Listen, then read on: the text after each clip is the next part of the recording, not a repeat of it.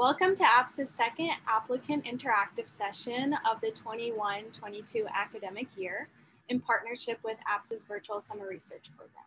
We are excited today to present a career panel where you can learn more about the various career paths available to physician scientists. Our panelists represent physician scientist leaders with diverse career trajectories and who are leaders in epidemiology, anthropology, basic and translational research, clinical medicine, and advocacy. Thank you to the panelists for being here today. We're grateful that you took the time out of your day to join us virtually to provide some of your wisdom. My name is Brianna Macedo. I'm an undergraduate at Princeton University and organizer of the virtual summer research program, and I will be the moderator today. Some housekeeping notes before we get started. For those of you who are going to have to step away or miss a piece of this session, a reminder that we will have it recorded and it will be available on the Applicant Interactive Series website in 1 to 2 weeks. As the moderator, I will remind you to please submit your questions in the Q&A box and not the chat box. Our co-moderator, Michael Granavetter, will be behind the scenes collecting questions live. We'll try to get as many answered as we can. Thank you again for everyone for being here. And panelists, before we get to the questions, could we please go around and have each of you take a few minutes to introduce yourself and your backgrounds.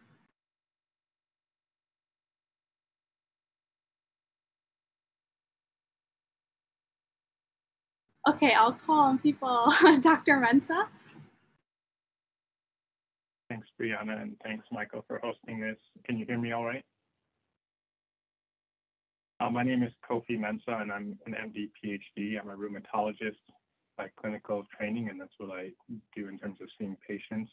For those who might not know, a rheumatologist is a type of physician who treats patients who have autoimmune diseases, including arthritis and lupus.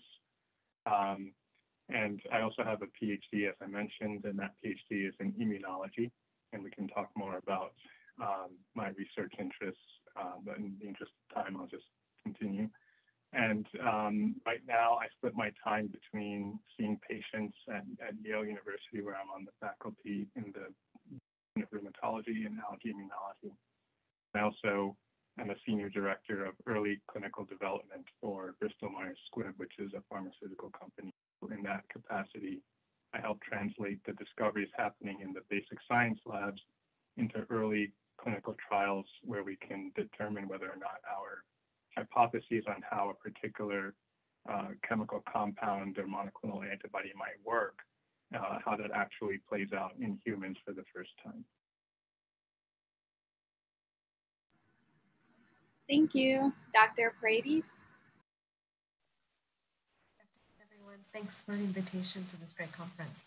My name is Vsrp. I'm a faculty member in the Department of Neurology and in the Neurosciences and Developmental Stem Cell Bio program at the University of California in San Francisco, UCSF, in the Bay Area, for those of you who might not know the institution. I am MD that focuses on epilepsy. I see adult epilepsy patients, particularly those with neurodevelopmental disorders, such as autism and cerebral palsy. And that ties in with my work in the lab. I do, I'd say 80 to 85% in the basic science lab, where my group studies human brain development and models of human brain development, particularly focusing on what we call the perinatal period, at the time right before and after birth. We think that's a really unexplored period of brain development, and particularly in large brains like humans or piglets that we also study in the brain in our lab. There's a lot still going on even after birth. So for those of you with little siblings or cousins or such, there's a lot of great dynamic changes, interesting changes happening. So that's kind of my main crux of work. I also do a lot with mentoring and teaching. I am now serving as the Associate Director for the MSDP program. And in particular, I like to focus on thinking about how to encourage underrepresented in the physician scientist training path. I think there's a lot to be said about this combination of career and the unique challenges that it takes to get trained for this long path, which is wonderful. but it is long and has a lot of different twists and turns. And so I definitely work on, for all trainees, thinking about how to improve this process, but in particular for women and those from underrepresented backgrounds, that we need more of us and you in this field. So I do a lot of kind of mentoring and teaching with that. And then another hat that I work on is working on different diversity committees here within our Department of Neurology and in our grad programs. Again, on the STEM side, focusing on basic science, trying to promote and recruit trainees of diverse backgrounds. Thank you. Dr. Beltra? All right, thank you so much. I think I have probably taken the most winding, twisting route to get here, and I don't know that I exactly belong. I'm like one of those things that doesn't belong on the panel. So I actually started off as an MD PhD program here at University of Pennsylvania, where I am now. And then I actually got sick with a life-threatening illness. This was before the Affordable Care Act, had to drop out of my PhD. Actually then got a master's in public health with the 1 year off that I had forced on me in medical school. Finished medical school so I could get a job, residency, which comes with healthcare. And then actually completed my PhD during my fellowship and my instructorship in epidemiology, because I realized with my master's that I no longer wanted to be basic science. I really, really loved epidemiology. So currently I have a dual appointment. I'm at the University of Pennsylvania. I specialize in inflammatory bowel disease in adult patients. Here I have a continuity clinic. I do procedures, I do my service time. But my secondary appointment is in the Division of Epidemiology, Biostatistics, and Bioinformatics here in the Center for Clinical Epi and Biostatistics. There I specialize in epidemiology, in particular methodology called Discrete Choice Experiment, or DCE. I course direct several of their epidemiology courses, mentor students, a couple students every year, sit on a lot of committees. And my research there is really two-pronged, the traditional pharmacoepi research and outcomes research, and then also research related to DCE. But then the third part of my research, I started and lead up the prospective cohort and biobank of our inflammatory bowel disease patients here at Penn. So I do that in collaboration with their Institute of Immunology. So I do a lot of translational research through that as well. So I'm back to the immunology that I originally was going to do my MD PhD in and didn't. And then I also started and lead up an R25 NIDDK undergraduate clinical research scholars program. And this is really to foster especially women and underrepresented minorities in clinical research, starting at undergrads, to give them the tools so that they can go through and really get mentorship and projects under their belt so that they can be successful starting early in their career. And then finally, I'm on the board of trustees for the Crohn's and Colitis Foundation and also on the national board of Doctors for America. So I head up the COVID committee, a lot of their advocacy committees, very strong advocate for getting increased funding from the NIH for research, increasing access to healthcare, because it really doesn't matter what the next drug is that I research. If my patients can't see me, then I can't get it to them. So we really need to expand healthcare, and then combating misinformation. I've been focusing on vaccines for a couple of years. Unfortunately, it's taken on a whole new meaning in the last year or so. And so that's pretty much what I do. Thank you. Dr. Suffren? Hi, everyone. It's great to be on this panel and also to hear from my esteemed panelists about your paths. So my name is Carolyn Suffren. I'm at Johns Hopkins School of Medicine and also at the Johns Hopkins Bloomberg School of Public Health. Clinically, I am an OBGYN by training, and I did fellowship training in complex family planning. So that's my clinical area of specialty. And my PhD is in medical anthropology. And I also had a circuitous path to that, where I was an undergraduate, and I'll explain, actually, I should probably explain first what medical anthropology is for those who may not be familiar with it. It's a social science. And it's a branch of sociocultural anthropology. So it deals with contemporary societies. I'm not the kind of anthropologist who studies evolution or archaeology.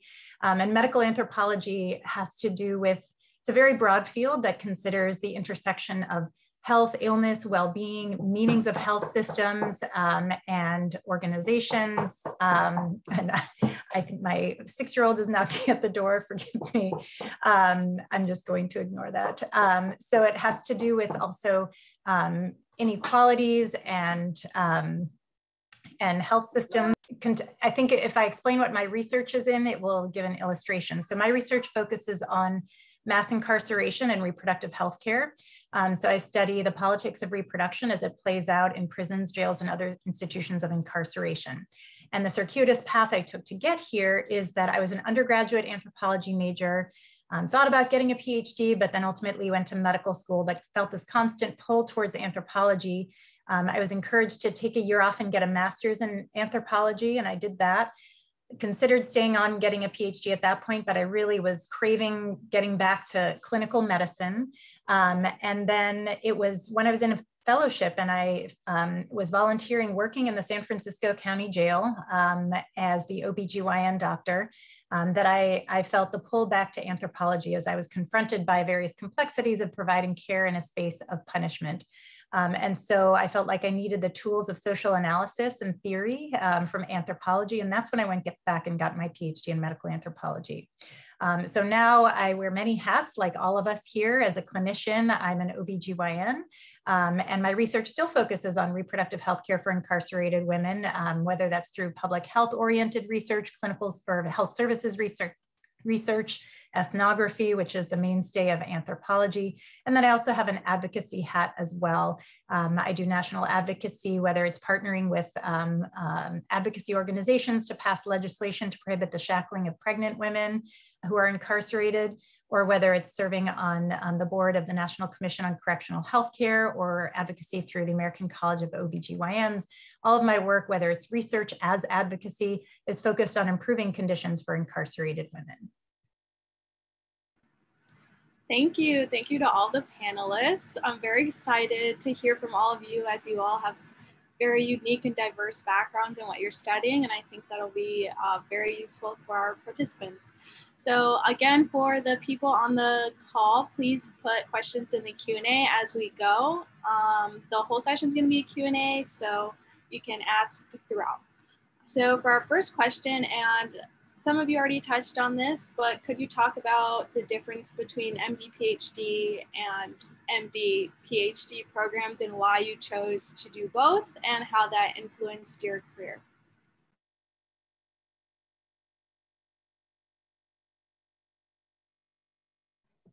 We're a very polite panel.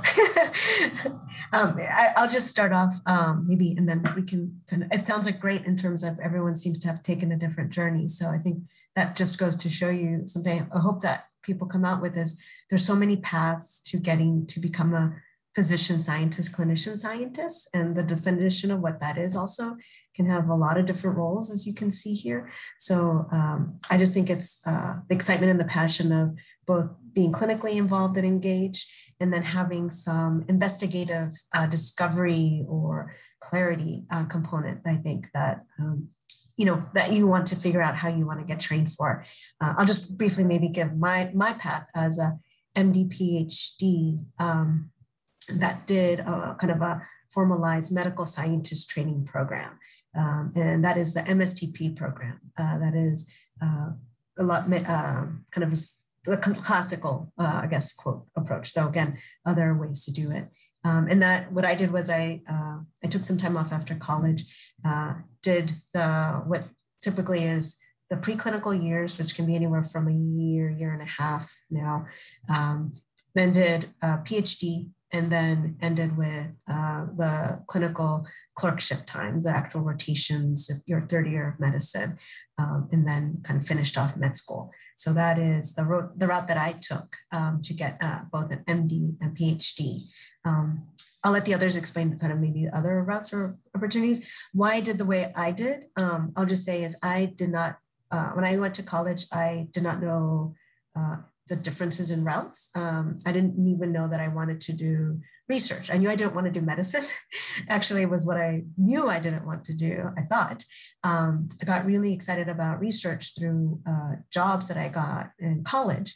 And then in the lab, I saw a lot of what I thought at that time, like really happy but chaotic people who were running around doing a lot of different things. And when I talked to them, I realized that they were physician scientists, people who were seeing patients on the outside, quote, when they worked with me in the lab, and then would come back and ask their research questions. a lot of them were had just finished their residency or the clinical training. So we're trying to get formalized in their independent research gig. And I just really thought that was really fun. And they all seemed to love what they were doing, as busy and as kind of, again, just everywhere where they seemed to be doing a lot of different things. They just really seemed to enjoy it. And the questions that they were asking, I thought were really fun, kind of discovery again, but very intellectual, but really seemed to potentially have applications, maybe not directly, but just like, I like that idea of that something I'm creatively doing could have some impact outside. And so they introduced me to this idea of an MSTP program. That was kind of one role or one way to do MST or MD, PhD, or physician scientist. I'll go next because we all had different paths, but I already alluded to this a little bit about how I thought about a PhD at different points. And what I'll say about MD versus PhD versus MD, PhD is that for me, I found medical school is hard, don't get me wrong. It requires a lot of hard work and stamina. But in some ways I found it easier than my doctoral program because when you're a medical student, you know what's expected of you. Like you have a discrete set of information that you have to acquire.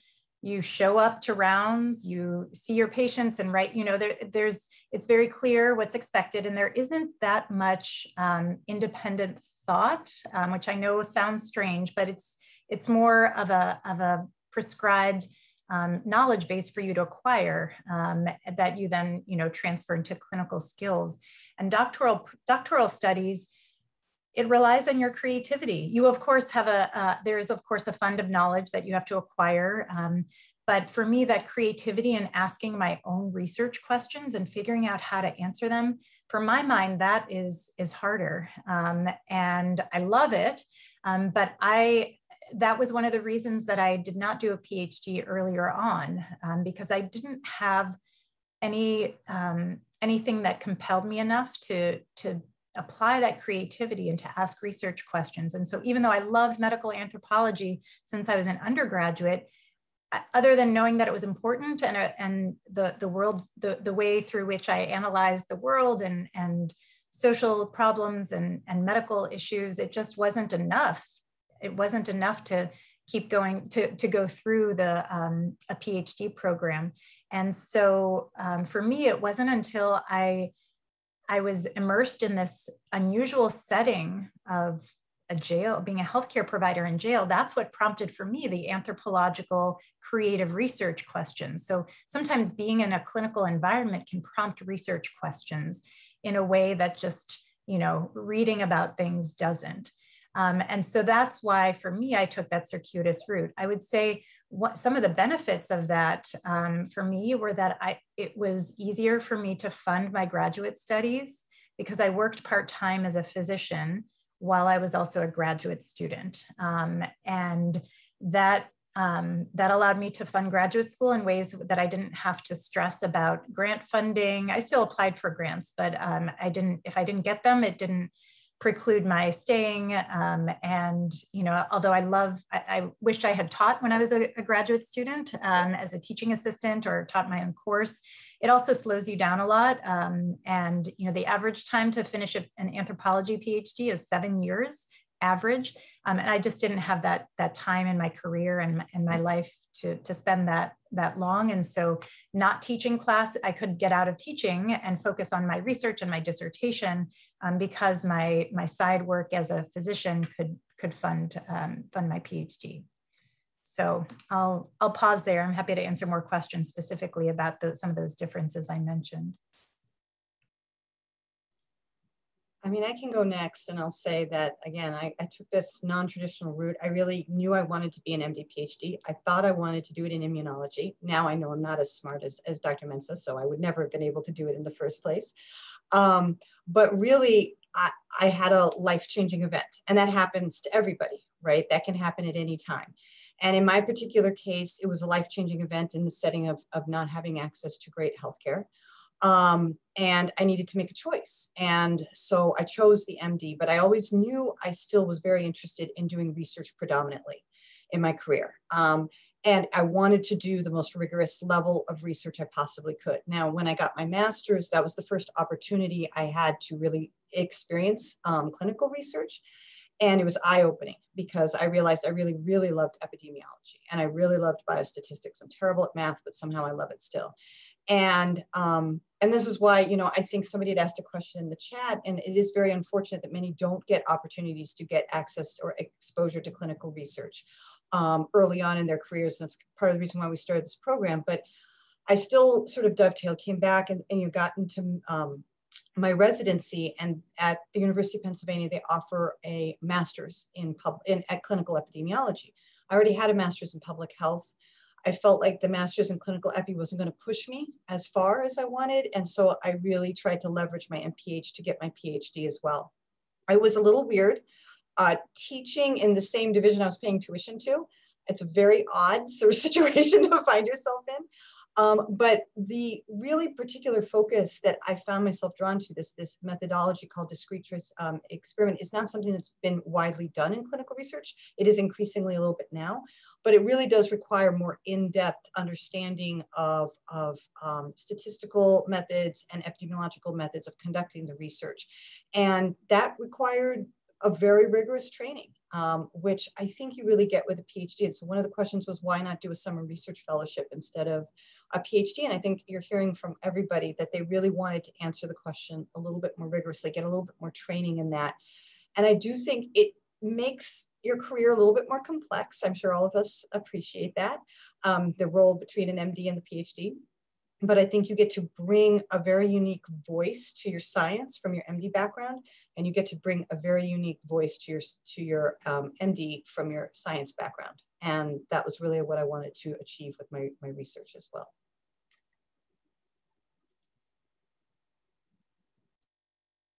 Okay, so you know, as you've been hearing, there are lots of different ways to get involved with this. And when I was at the stage of perhaps most of the attendees, the only way that I had known about this were two ways. Either you go to medical school and you end up doing a fellowship, and there would be research associated with that fellowship. Typically, when you do any kind of fellowship, there's some research associated to it. It doesn't have to be in the wet bench at the basic science level. It can be any manner of research. And the other option was to do an MD PhD program. And Dr. Paredes mentioned that MSTP is one of those forms. That's an NIH-funded MD PhD pathway. And so that's what I did. And my reason for doing an MSTP was, as Dr. Pedro was just saying, it gives you a chance to have a more formal, rigorous training process. It doesn't mean that the other forms don't provide that. And I think I came to appreciate that later on as going through. And you know, it's good that you are all attending this, because maybe you can learn something at this stage that I didn't know at this stage. And so my default was to go with the option that seemed to have the most laid out path. And then, of course, as any person who's gone through any sort of medical training will tell you, on the other end, it doesn't matter what laid out path was there before you, you'll end up finding something that you never thought you would, or you'll get to a destination that you probably didn't think you would get to by the route that you took. And you've just heard 4 examples of people doing things that probably 5 to 10 years ago they didn't think they would be doing right now for various reasons. So I think keep an open mind. I think try to understand all of the options, and really that's what this panel hopefully will provide for you, is what these various options are.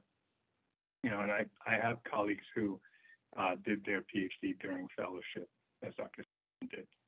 I have colleagues who started MD PhD programs and then decided that they wanted to take a different course, you know, as we just heard from Dr. Bertra as well. And it could be for, you know, things happen in life that we can't plan for, but you have to sort of be nimble, and you find yourself coming out successful and enjoying what you like doing regardless. And I think that's something hard, I think, to appreciate when you're younger, and maybe when you don't quite know what all the options are. And those of you thinking about medical school, that's a very prescribed pathway. I mean, there's 4 years of college, or maybe 5 if you take a year out to do something, 4 or 5 years of medical school.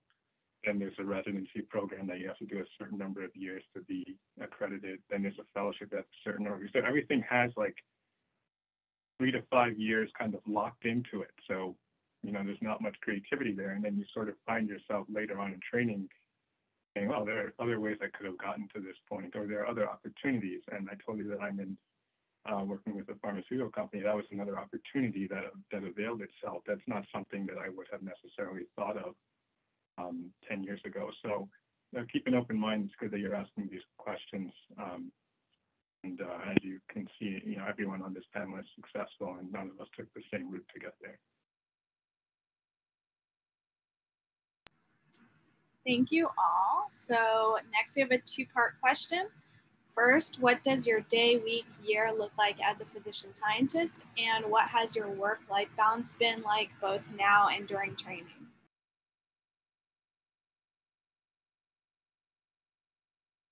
Okay, can I take an unpopular opinion here? That I think that work-life balance is like a mythical unicorn that is out there to make you all feel bad because you haven't achieved it yet. So it's another one of those things on your checklist that you haven't achieved and you're inadequate and whatever, and you can never achieve it. It doesn't exist. So I feel like that maybe that's not what we're supposed to be telling people, but I think that it is, I think it's really, you know, very true here. My typical like day, week, month is complex. It's a lot of work. You know, sometimes my weeks on my calendar look like a fluorescent marker vomited all over it. And definitely, I don't think that I've always ever, I don't even think there is a year that I can think of where I've taken all 6 weeks of the available vacation during the time, because I'm married to an MD PhD. And so this is 2 MD PhD careers that are colliding with each other. It's massively crazy. But I think it is hard at times. There are going to be times when you're going to feel like the worst doctor, and there are times when you're going to feel like you're the worst scientist, and there are times you're going to feel like the worst parent. I have a 10-year-old and a 6-year-old, and you know, I oftentimes think my greatest accomplishment is they have matching shoes when they go to school. Yay for me. It's just because you cannot be the best at absolutely everything all of the time. It's kind of like what Abraham Lincoln said, right? You can please some of the people all the time and all of the people some of the time, but you cannot please all of the people all of the time. I think you have to be very, very, you need to enjoy what you're doing. Don't do an MD or a PhD simply because you think this is what you're supposed to do. Like, this is the career path, or this is the peak of the career, and I need to be the best, do all the best and be all the best. That's not the reason to do it. Do it because you love it, because you need to still love it when it is kicking your butt and you're exhausted and you're failing everything and everything's been rejected. You have to still love and still believe what you're doing. And then the long hours don't feel like long hours anymore. You know, I don't mind writing a grant or doing a manuscript, because I love the stuff that went into it, and I'm excited about it, and I'm passionate about it, and I believe in it. And so it's okay if it's another hour before I go to bed or whatever it is. And as much as sometimes it drives me crazy, I love my patients, and it's fun to like interact with them sometimes. Some of them, not sometimes, but sometimes they're great.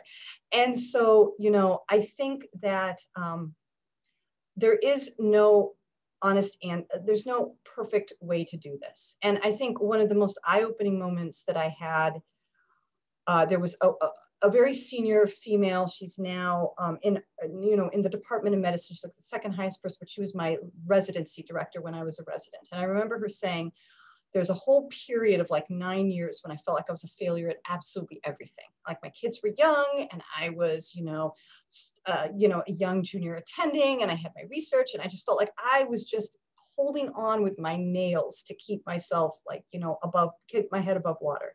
And she said, and you get through it, and your kids get a little bit older, and you get into your groove, and you start to figure things out, and some things, fall off your plate, and some things get added on, and it's a different, whatever, but you start to understand that feeling comes and goes, and that's normal. And it felt good to know that there was somebody else who was feeling exactly the same way I felt. So your days, your weeks, your months are going to be very, very different depending on whether it's an NIH deadline or it's summer school or whatever it is. And there's going to be peaks and troughs all the time, and enjoy the ride. But don't go seeking that work-life balance. That is like the worst myth that has ever been created. But again, maybe an unpopular opinion. No, I totally agree. And you all were witness to, to my own. And I totally agree with that mythical boundary, discourse that's out there. And if anything, I'm sorry, balance. If anything, I find boundaries to be more helpful of a metaphor. In terms of things like, not checking my work email on the weekends. And unless I'm on call or unless I have an NIH grant due, I don't work on the weekends. Those are boundaries. I don't think of that as balance because sometimes I do. There are times when those boundaries need to be moved a little bit. Usually I lock my home office door when I'm giving a presentation, but sometimes those boundaries are porous. In terms of what my days, months, years look like, similarly, they vary from week to week. And in academic medicine, we often think about we're not often, we're forced to think about our time mathematically in percentages and how much time, usually it's how much time are you clinical, and then everything else you sort of have to buy yourself out, or if you're at a generous institution, or if you have some sort of endowed professorship, then it's a little more reliable. And so for me right now, 25% of my time is clinical, and that amounts to about 5 or 6 days a month of clinical work, which doesn't sound very much if you're someone who's just finished their residency and has been working 8 days a week, but it somehow manages to fill up the time and be gratifying. I personally wouldn't, as an OBGYN in a surgical subspecialty, I wouldn't want to go much lower than that. So I'm very happy with that distribution. And so what does the rest of my 75% of the time look like? Most of it is funded by research grants, and then also a few education curriculum roles in the medical school. But what you do with that time, this is also where balance doesn't really fit in, because it all just gets folded in. Am I spending 75% of my time on that NIH grant? No, I mean, all of it is related to my career development. I have a career development NIH award. It's all related to it in some way, but in terms of how much time I spend on the actual science of it, some weeks it's more than others. And so, my weeks, everyone looks a little bit different. But I generally do, one thing that I try to do in terms of boundaries is I try to block out at least a half of a day that's for reading and catching up and writing, working on actual manuscripts. So I try to, and I have that listed on my Outlook calendar as writing group or research group meeting. It's a meeting with just me, but that's a way also that I try to impose some boundaries so that people don't schedule me for other things.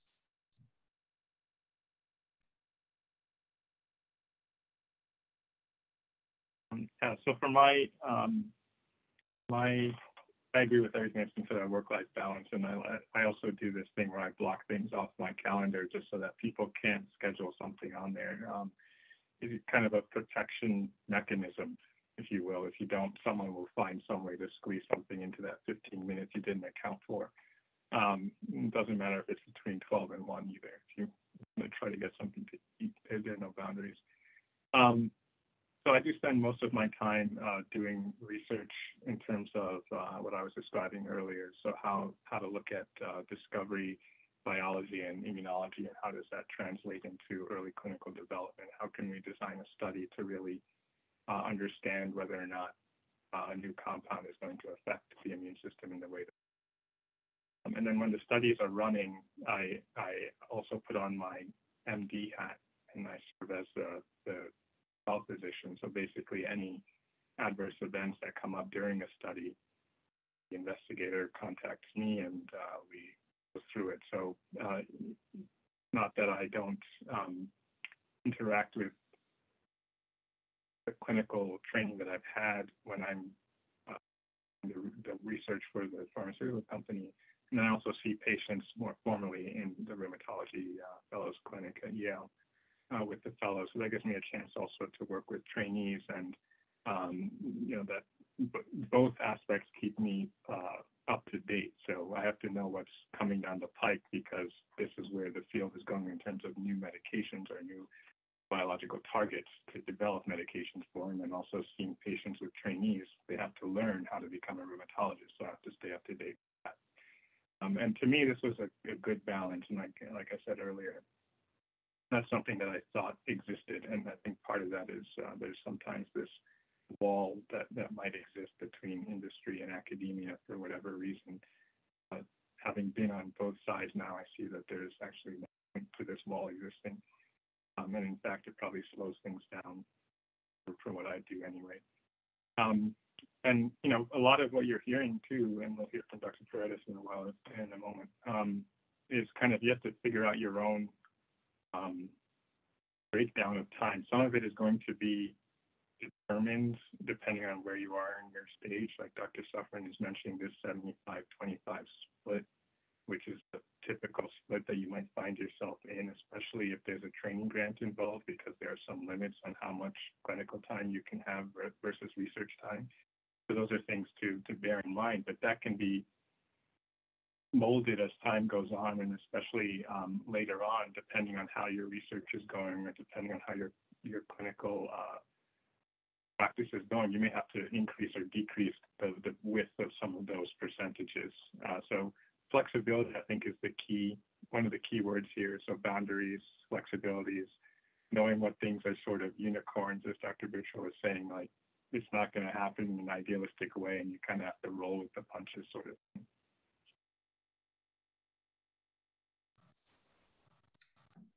I agree with everything that has been said. A couple of things. One, you know, I think Dr. Mensah mentioned the flexibility. As you can hear, I think part of it is just being able to go with the flow. It doesn't always mean like you like it, but being able to just, you know, it's almost like with the patient encounter. So, you know, there could be challenges and differences, but being able to kind of keep it, you know, keep moving forward, and positivity, you know, and part of that positivity does have to come, I think everyone's touched on, just really enjoying the question, what you're doing. And as you hear from everybody, it's come from different sources where that question and fire comes from, but it really is a driver, and it makes the challenges worth it, and it makes everything just seem like, yeah, I love it. You know, it makes the ups and downs just much, you know, as part of the whole process, and I think keeps at least me motivated.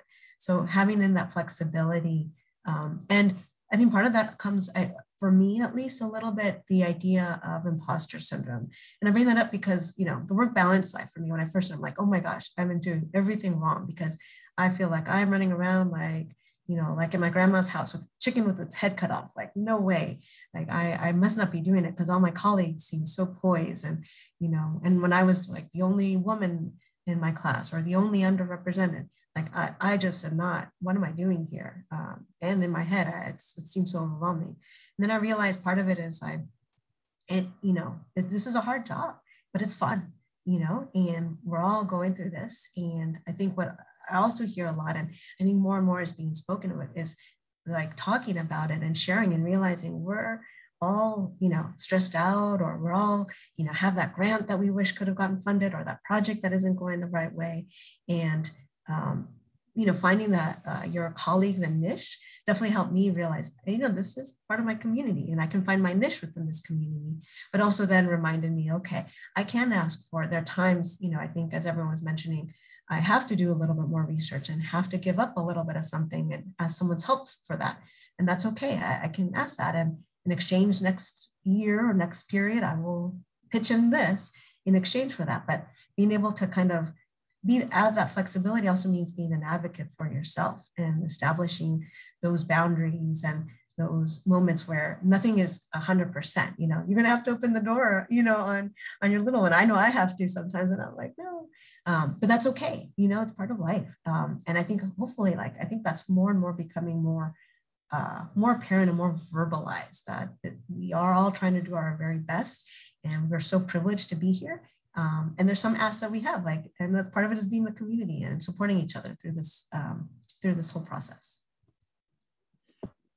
And I'll just add real quick, because I think it was a question I saw in the chat. I mean, there was a question about how do you integrate your advocacy with all of this other work that you do? And I'll say, first of all, I do have 2 young kids. I have a 10 and a 6-year-old, and I try to include them in some of my advocacy. Like if we're going to go canvassing, they come out with me. If we're going to write postcards, do letters, we're going to do that. Sometimes my advocacy is not something that they can do. I know it's meetings, a lot of meetings, a lot of evening meetings.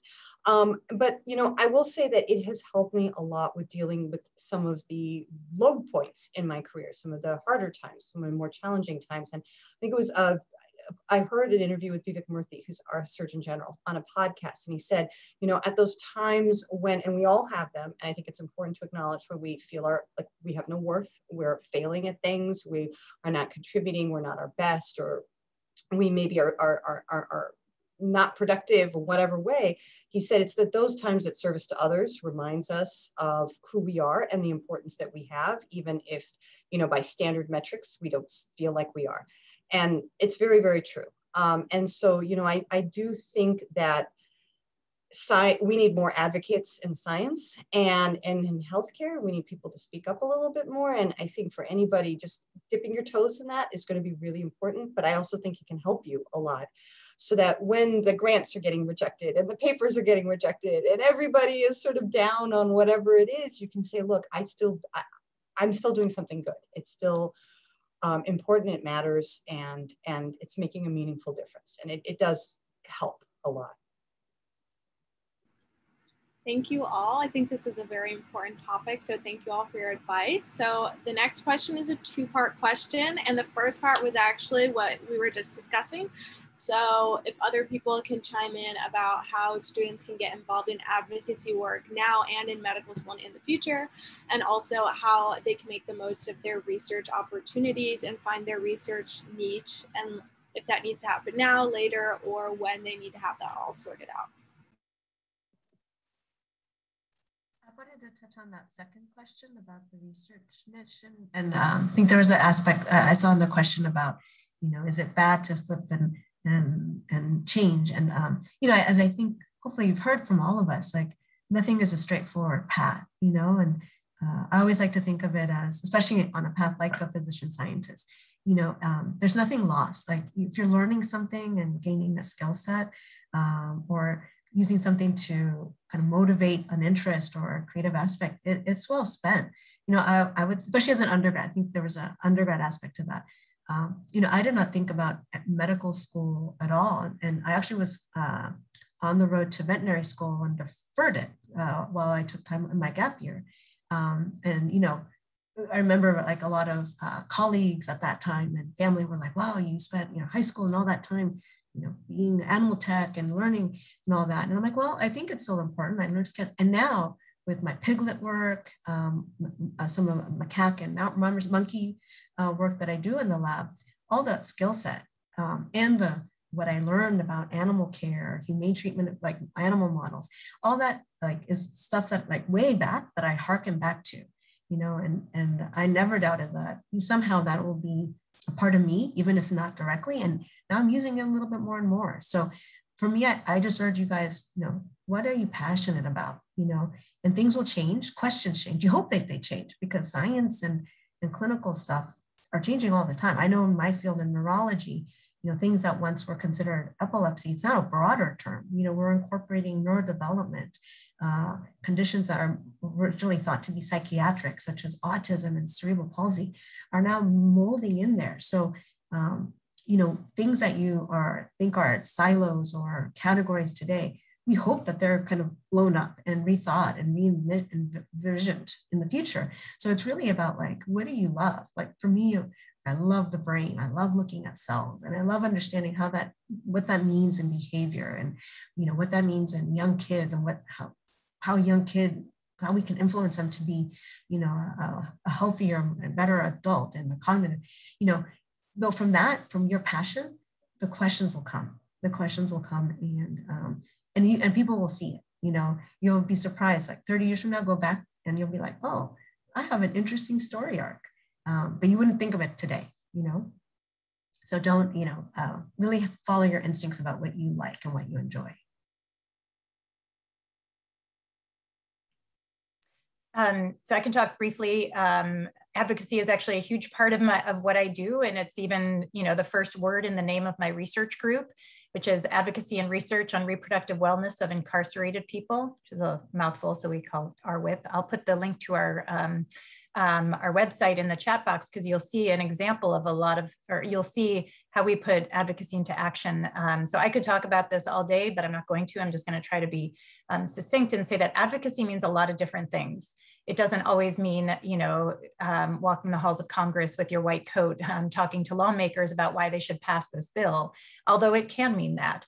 But I think what, for me, the way that I've, some of the advocacy I've done and the way I started was just organic. I was working in a jail, became, so angered by the way pregnant people were being treated, and got, was somehow put in touch with people in San Francisco who were working on legislation. They were like, you're a doctor. We need a doctor. We need an expert voice on this. And so I just sort of fell into that. And then over the years, I've actually taken trainings. Some of it is not intuitive, but I've been fortunate to be part of some physician advocacy leadership trainings. And so I've honed my skills through that. But I think from a research perspective, what it also means for me is the research questions that I ask and the ways that I make data available. I'm very intentional, and I work with my partners on the ground, like, hey, what's going to be helpful for you? Not that they don't write my research grants or the questions, but I want to know, what kinds of, this is a research area that I'm interested in. Is this going to be helpful for you and in advancing, some sort of advocacy effort? And if they say no, that doesn't mean I automatically won't do it. I'm a scientist. I don't, I'm not informed by the political questions per se, but I work and I'm led by the people on the ground. And I strive to make my data publicly available when possible. And so that's another reason why I have a website, so we can disseminate our information. So advocacy can look like a lot of different things. And while I myself do a lot of media, I talk to the media a lot, and I do walk the halls of Congress and at various federal and state levels, but it doesn't always have to be that way. Even just making your data understandable for the public and for people at organizations who can use those data is really quite powerful.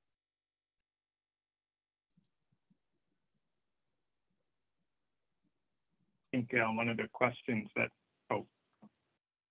you're going to go? Okay. I think one of the questions that came up in the chat was how to stay involved as a student in advocacy and then continue that in your career. And you've heard examples of the career aspect, and from the student level to get involved in medical school and graduate school and continue that. There are numerous organizations that have physician level bodies, and then they have a medical student section. And so the AMA is one example of that. There's an organization called the American Medical Women's Association that advocates for it'll sound as saying the needs of female physicians, but really it's something that benefits the entire physician community to be advocating for the needs of any one subgroup of physicians. There's a National Medical Association, which serves primarily African American and African descent physicians, and then there's a similar group for Asian descent and Latino descent. So there are various groups that kind of, we can call them affinity groups if you like, and they sort of reach out to communities that may have been marginalized in some way in our healthcare system. And they do activities such as the advocacy work that could take you to Capitol Hill and really lobby on behalf of anything from reforming medical education to getting that Affordable Care Act passed in 2010. And so these are ways that you can sort of get involved at the student level, and that's a way to also interact with physicians who are leading the way in terms of advocacy. Maybe you'll meet some of the people on this panel and doing some of those activities. I've been involved with Apsa for 15 or 16 years. And that's the way that I also give back to the community. I'm doing this panel now, but we also have other activities that I'm sure Michael and Brianna will let you know about, so you can participate in those. I helped some colleagues at Yale put together an R01 grant that hopefully will get funded to look at underrepresented minorities who are applying to research careers as medical students, and sort of barriers might be to entering this career path. So there are various ways you can get involved with advocacy. I think at the student level and trainee level, you're not shut out from being part of some of these larger organizations. And I'll also make a plug for Doctors for America because Michael's also here. And yes, and he just wrote something in the chat too. So I'd be remiss by not saying something. So Doctors for America, I will tell you that there's something very personal for me because I was a patient, and when I was, when I was sick, I just crawling my way back into medical school and watching this organization standing up for access to medical care that would have been life-saving for me and my family, without question. And I felt so grateful to see doctors standing up for patients. And I can tell you that patients appreciate that more than you can ever understand. Join Doctors for America and now on the board. And I'll say there are great opportunities there. They have different groups of advocacy. You can find the one that fits best with you. But they also have every month, they'll have boot camps that will teach you about how to write an op-ed. How to talk to a legislator or a policymaker, how to start a group or a petition or something like that, like all the little things that we don't really learn in medical school, but you probably need in order to make your voice sort of heard. And it's a great way to network with folks who are doing that really successfully, and to kind of get support from them for how to do those things in a forum that is very, very pro-advocacy and will support you every step of the way. So a really great organization. I'm sure Michael's going to yell at me if I don't mention we have our National Leadership Conference coming up, and that's a great way to listen to and hear really incredible people and sort of hear the whole group of all of us. And I mean, there's literally thousands and thousands of people in every state across the United States. And so a wonderful community of other doctors and scientists and medical students who are interested in advocacy and can help you with that whole process. It's not as scary as you think. Thank you all. So we're almost at time, so I'll ask one final question, but thank you again to all the panelists and Michael as well for answering the questions that have been in the chat that we didn't have a chance to address. So our last question is the typical panel question, which is, what do you wish you knew before you started training about being a physician scientist, about life, about anything? Do you have any final words of advice for our attendees? You already gave a lot of advice. But yeah, if you have any concluding thoughts? I'll go first, because again, I took such a weird route. I would just say, I think that the worst thing that happened in my life was, one of the worst things that happened in my life was actually ended up being one of the best things, because I got very sick and I had to drop out of my MD PhD program, and I felt like I was a failure. And then I realized that I really didn't like the PhD that I thought I liked, and I really loved something else. So roll with the punches, because they actually can learn quite a bit. And this applies when I get a grant rejected and you feel terrible, come back a week later, read those rejection comments. And I've always realized that no matter how bad and stinging the rejections were, they actually made the proposal, the manuscript, whatever it was, better at the end of the day. I learned something from them. So it is tough sometimes, but roll with the punches and be flexible, because things will turn out. You will find your true compass, I promise. It may not be the easiest way, it may not be the way you thought, but you'll end up where you needed to be as long as you continue to follow your passion.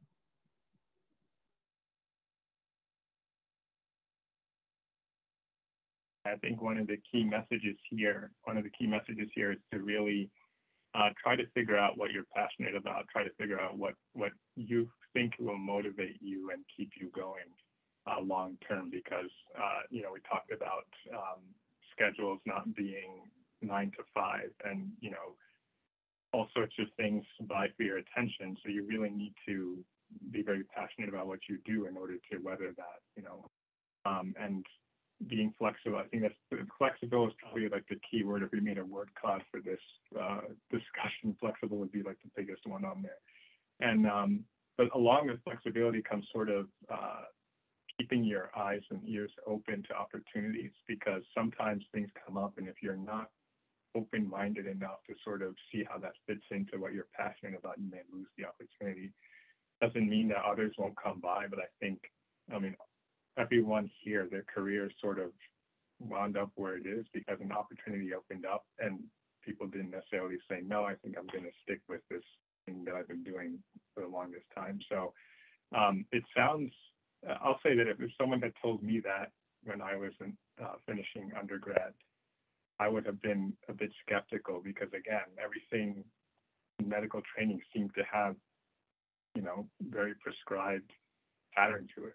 And now you're saying, well, if this comes up, why don't you take that route and see where it goes? You know, it's like, well, that's my career you're talking about. I mean, what if I make the wrong turn? And so that's the other thing. If you find yourself making a turn that's not the right one, you have to correct yourself. Like, just don't give up on trying to see where there's opportunity.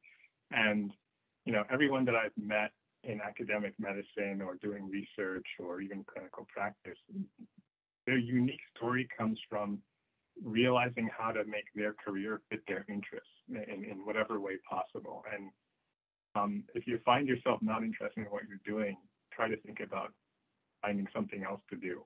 You know, I'm not saying like quit being a physician, but you can find something within what you're doing to make yourself feel that you're fulfilled throughout your day. I think that's the message that you're sort of getting. It's not easy, as you just heard, but I think having an open and prepared mind would help make it easier.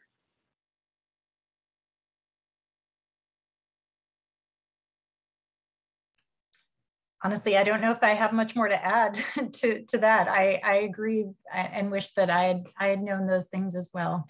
Maybe I'll just end with a question that that one of my mentors asked me when I was not an undergraduate, but when I was you know, a fellow and deciding, I'm already a doctor and did my residency, should I go back to graduate school?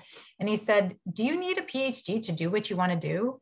And that was my quest to answer that question. And I didn't know the answer, but I felt this compulsion, and I felt like I needed a connection to a deeper connection to the intellectual community and a deeper engagement with the theory. And so I guess I wound up feeling like, I think I need it, but I also want it. I want that deeper engagement. And for me, it ultimately absolutely was the right path, but I didn't really have an answer to that, what sounded like a very clear-cut question.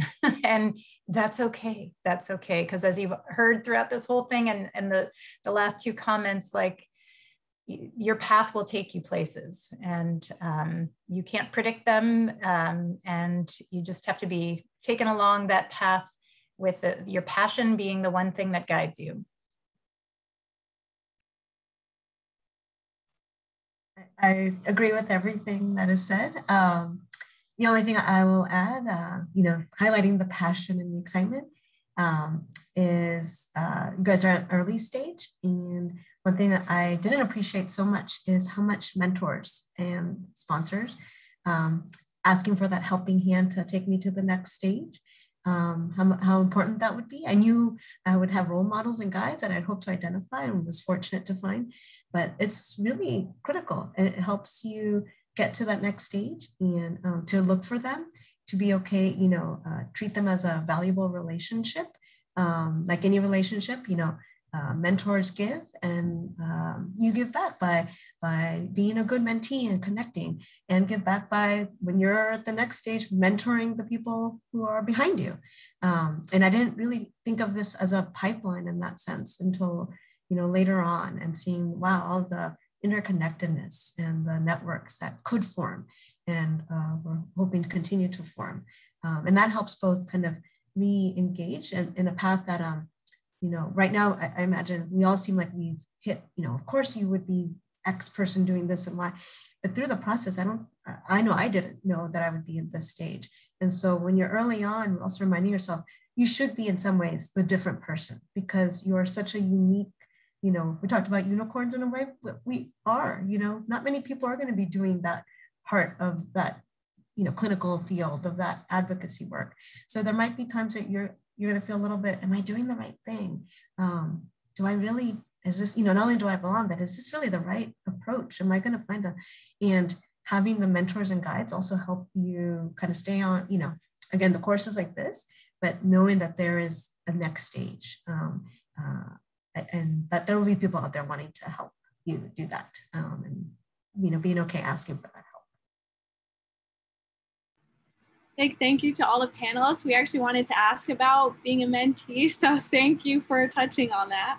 And yeah, this has been a fantastic session. So thank you all for being our panelists today, and thank you to all the attendees. Bye-bye. Thanks, everyone. Have a great one.